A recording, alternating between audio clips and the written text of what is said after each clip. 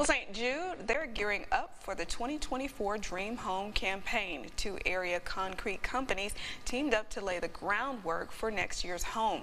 Pokey's Ready Mix and River City Ready Mix poured the foundation yesterday for the home.